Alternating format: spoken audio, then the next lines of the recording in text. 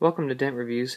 This is going to be part 2 of my in-depth review of the JDS Labs C5 headphone amplifier. I've talked to you about all the specifications and some of the audio details, and I'm just going to go into a little bit more about the features and what I like about this amplifier. First is that at the time of ordering and currently, you can get your cases engraved for free.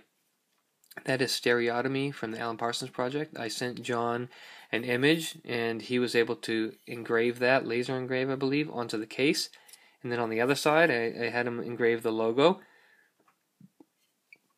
So that's one really nice service. That's an awesome bonus to be able to customize your amp for free. I don't know many companies that do that. This is another case that I have, and you'll find that I have a lot of cases here.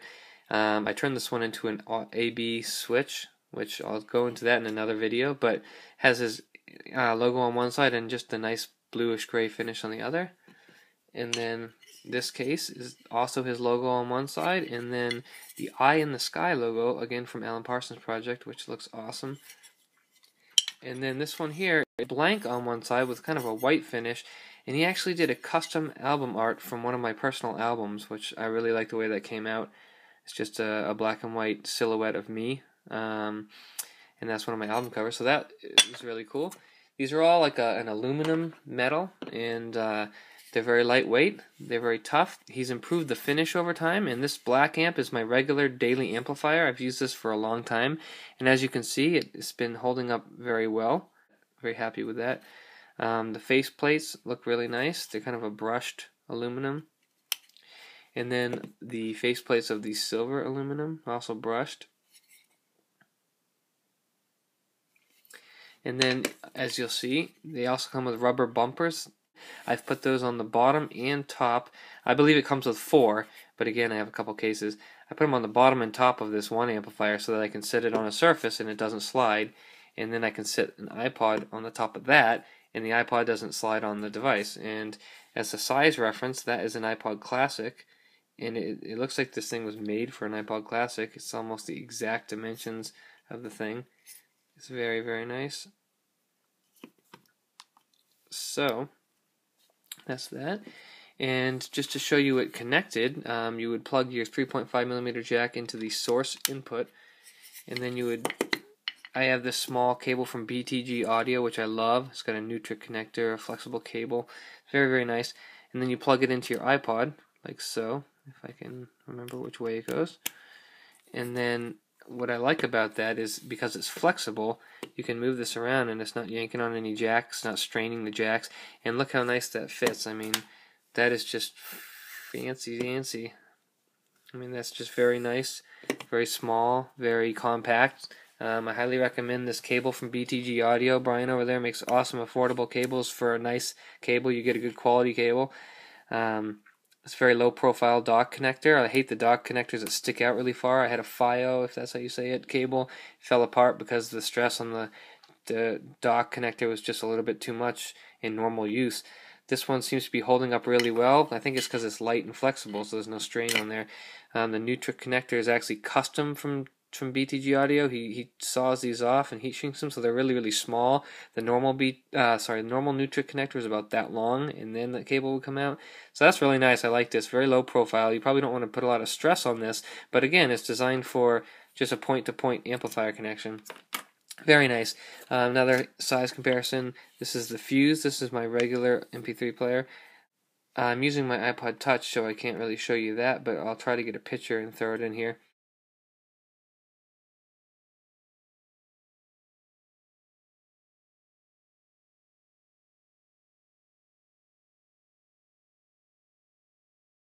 But basically that comes off a little bit further, and what you need for the iPod Touch is an adapter, because the lightning adapter is the new style, and you would basically put the lightning adapter on the 30-pin adapter like that.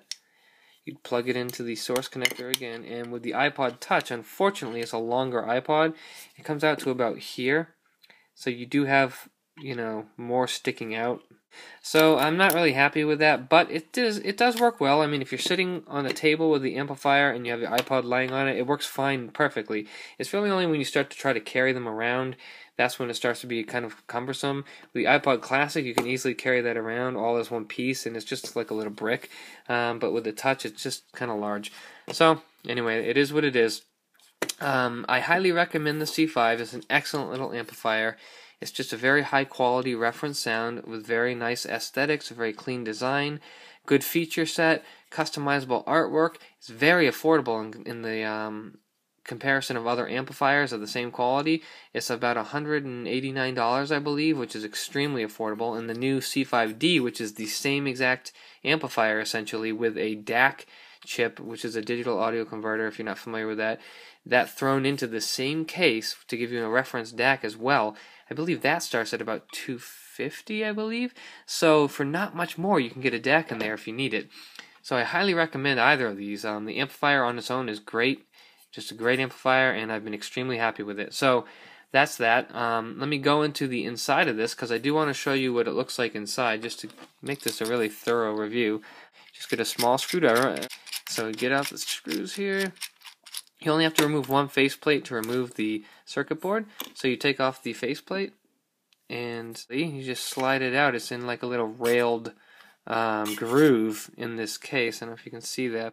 This is a very, very beautiful design, I think personally.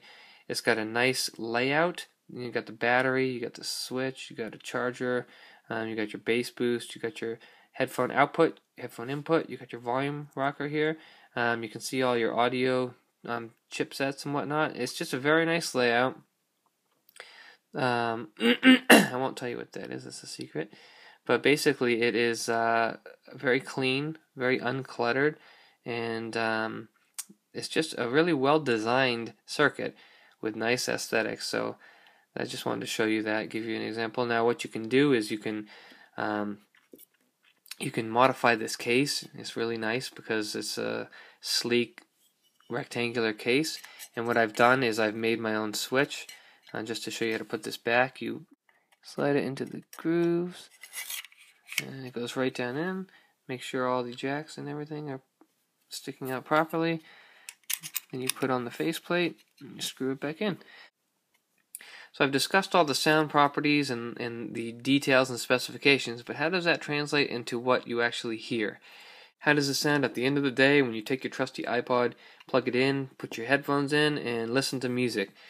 Well, in my experience, it sounds incredible. This is a very reference amplifier, not only in specifications, but in sound. I have a couple other amplifiers that I compare it to. I have a very high-end Apogee sound interface that I use to record my own music on my laptop. I have a Denon AVR 998 receiver. I have a series of iPods, probably 5 or 6 different iPod models, from the newest generation Touch to the Classic to the Nano. I have an iPad. I have a Sans, a Fuse. I have access to some M-Audio interfaces. I have access to a couple different things. Needless to say, I have a lot of different amplifiers. They all have their own specific traits and sound, but essentially the more reference of the interfaces that I have, such as the Apogee, are kind of my benchmark. The JDS Lab C5 holds up perfectly against the Apogee interface. What I did is I actually designed an A-B switch here, which has an input for your earphones and 2 inputs for your sources. And this is a passive switch so that there's no components inside, nothing to degrade the signal. And when you switch this, it's discreetly completely isolating the audio path, so you're going from one to the other. And what I've been able to do with this is compare my devices. Now, with the Apogee and the C5, I can't tell a difference in sound quality. If I volume match them and do a blind test where I listen to the C5 and say my iPod with the my C5 and iPod compared to my Apogee, the line out of my iPod going into this sounds identical to the Apogee. I cannot tell a difference. I have a very discerning ear. I have years of practice mixing and mastering music, and most of the people that know me consider me to be able to hear things that most people wouldn't be able to hear. And even then, I can't hear a difference between these two devices. Now, that's not a bad thing for the C5. That's a good thing. Apogee is renowned for having some of the highest quality sound interfaces on the market, and this thing sounds as good as the audio output of that. So in other words, this is as reference as one of the highest quality interfaces in the audio world. So I would say that this is extremely referenced. Now, comparing it to some other devices, this is an improvement. For instance, if you were to plug this into a device that had a little bit of a noise problem, like a hissing or some other aberration in the sound quality, adding the C5 with the line-out connection of that device will bypass that internal amplifier and give you a much cleaner signal, because the C5 is dead silent and has high quality audio chain. So in that case, this is a noticeable improvement over a lot of devices. I find with the Fuse, again, there's no difference in audio quality between the Fuse and, say, the iPod with a line-out dock. However, at high volumes there is, because the Fuse does have a little bit more noise, and unfortunately the Fuse doesn't have a line-out dock. There may be a line-out dock special, but this isn't made anymore, so for all intents and purposes I just use the headphone output. And amping or double amping the headphone output doesn't ruin the sound quality. It actually maintains its reference quality with the C5, but amped or not, this does have a little bit of a noise floor increase above the iPod at high volume. So with certain quiet music, I would say the iPod has the win, especially with the C5, but the Fuse, in most situations at normal volumes, that noise floor is low enough that it's inaudible. So in that case, I can't really differentiate between the two. Nonetheless, again, that says a lot about the C5, because you're plugging the C5 as a secondary amplifier and it's not degrading the sound quality at all. That means it's maintaining a perfect signal. So basically, that's a very good feature, because by keeping that signal quality clean and perfect, that's giving you reference quality whether the device is poor and this is improving it, or the device is already good and this is giving you additional gain without any sound aberration. So you're getting more flexibility. You can have a finer volume control on your device if it doesn't already have one. You can have additional power to drive a harder to power headphone. For instance, the Fuse in the iPod might not be the best at driving something like the ER4S at high volumes. I'd say in general they are, but there are some quiet tracks where the ER4S is pushed to max volume on those devices, or the HD600, or the HE series of headphones, or something that is a high-powered, high impedance and requires more power. Because of that this is going to give you that extra power you need, but you're not losing any of the quality that you already have. And in lots of cases, you're gaining quality by eliminating noise, getting perfect channel balance, and just getting the best reference signal path that you can. So I would give this amplifier an A+ as one of the highest quality portable amplifiers I've heard.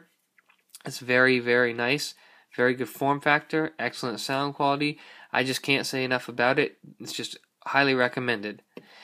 Now, last thing but not least, I wanted to go into when discussing this amplifier is the company, JDS Labs.